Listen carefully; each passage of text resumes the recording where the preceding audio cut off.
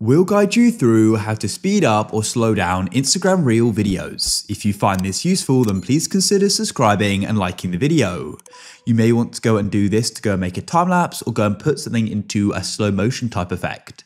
You can do this with videos you've already recorded and are yet to record as well. So what you need to do is come to the bottom of Instagram and go and click on the plus create button.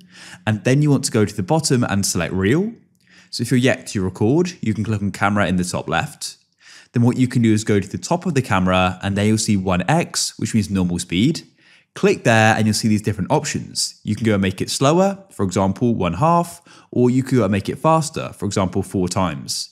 In this case, I'll do it 1/2 times the normal speed. So I'll go and record. Then we go and click on next, we can see the playback and it's now much slower. Of course, you can then start making edits and things like that. If you already have a video you want to do this with, go and select it and click on next in the bottom right. And over to the left here, you can then go and choose the speed. If you found this useful, then please consider subscribing and liking the video.